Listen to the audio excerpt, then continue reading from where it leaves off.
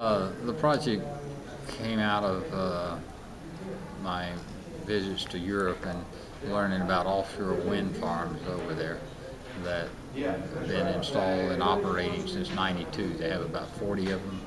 And back here in the southeast, we don't have any commercially viable wind resource in on land uh, because there's just not enough wind to make it commercially viable.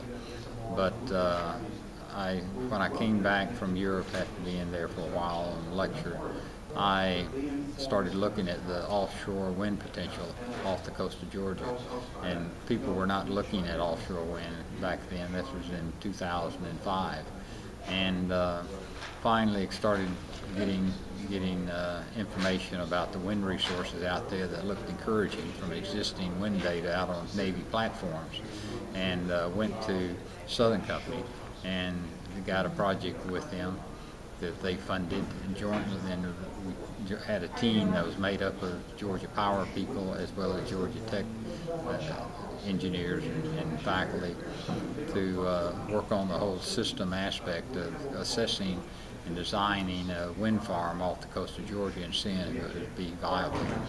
And we met every month, and I think Georgia Power learned a lot about wind energy, offshore in particular, and we learned a lot about the electric utility industry. It covered many disciplines, from marine engineering to meteorological, earth and atmospheric sciences people, and power distribution people for power cabling underwater, and many aspects. So it was really a good project, and we ended up using the bottom line is always commercial viability. What's the cost? Technology-wise, we can do almost anything that you can dream up, that you come up with, but whether it's commercially viable depends on economics. And so we did the economic studies and optimized the design to produce the most electricity at the least cost. And the only offshore wind construction data, which is the primary cost. There's very little operating cost. Even the offshore maintenance is not severe. It's about 2 cents a kilowatt hour to maintain them, but there's no fuel cost.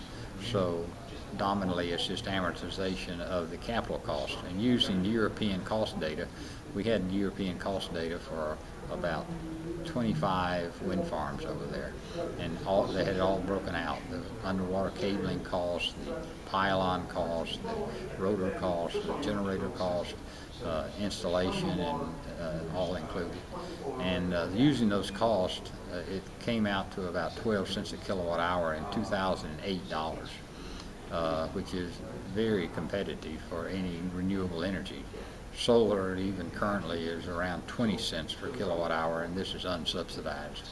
Of course, you get subsidies for both, but this is the unsubsidized. Even with the reduced cost of solar cells, that's still about 20 cents a kilowatt hour.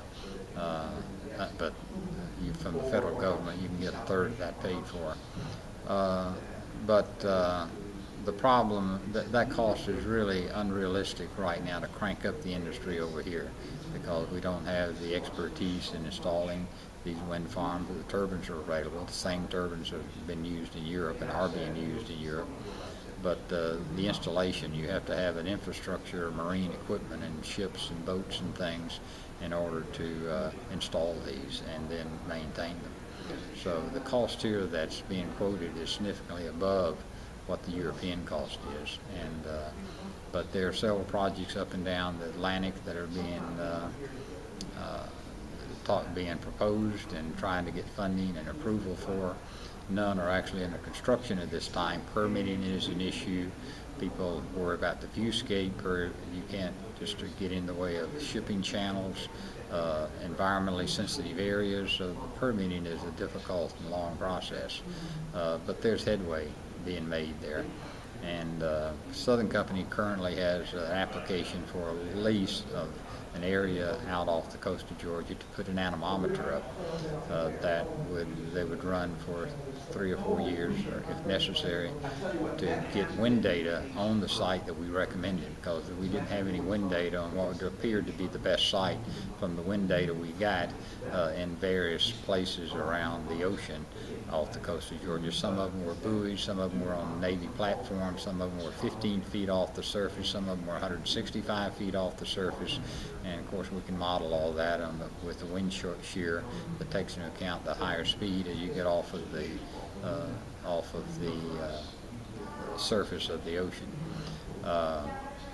But they want to get good data on the site that looks like it's the best site, that's close in for cabling to a substation, and depending on that data and depending on the market and the environment, we'll hope they'll move forward with that, and the economics will look very competitive.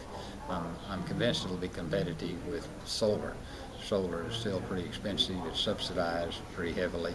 Wind's got a small subsidy. It's due to end at the end of this year for wind farms, and there's no proposal for it to be renewed at this point. So that's a question about the future of the wind market and new wind farms, even off the coast and onshore.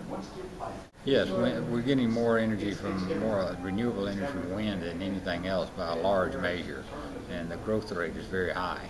The problem that we're facing is a transmission distribution problem.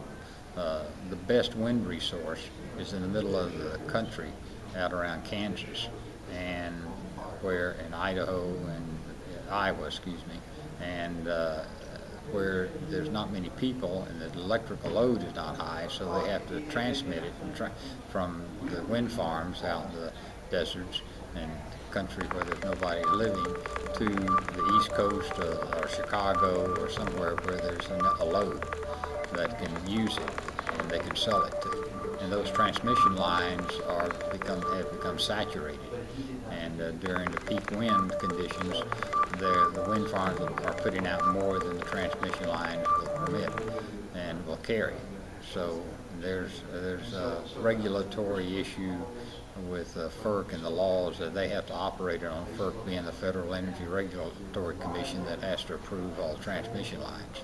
And there's a policy, legislative issue there that doesn't give much incentive for private investors or utilities to install transmission lines. So that's what's limiting wind right now. The best place that we can get the cheapest electricity from wind, which is the Midwest. But some of it depends on this, whether the subsidy will be renewed. But we will continue to get more and more electricity from wind, no matter what happens. It's only how fast the growth will be.